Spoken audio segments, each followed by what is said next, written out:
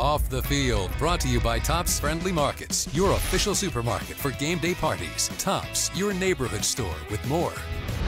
5 years and 30,000 Legos or more later, Bob Hall, a season ticket holder from Oakville, Ontario, built a Lego replica of Ralph Wilson Stadium. This is amazing.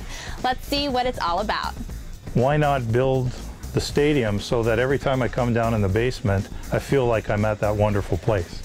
And why not is right. Bob Hall has been a season ticket and club seat holder since the 70s. On Bob Hall's pool table lies a large 20-foot, 3-foot deep Lego replica of Ralph Wilson Stadium. I'm incredibly passionate about the Bills.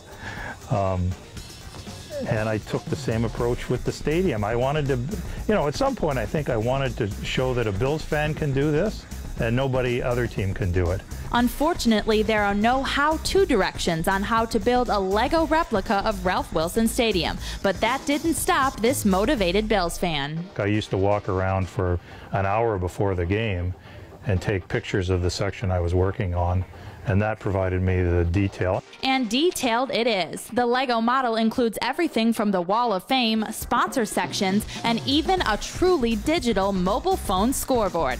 Even though everything looks finished now, getting to the end result wasn't easy, as right at the end of the building process, Bob encountered his worst Lego nightmare. I was putting some field decals on that far end of the stadium, standing over that corner on a stool, and it just collapsed under my weight. And I fell right into that corner, smashed it, and the sound of Legos smashing on the floor is a sound I never want to hear again. The enthusiastic designer never gave up, and days later the stadium was up and running. Hall now has a piece of Bills history that will live on and stay with him forever. And it's going to stay. It's not going anywhere, and this story will live on. And it's an inspiration, I think, to Bills fans and the fact that we just never give up. And we don't.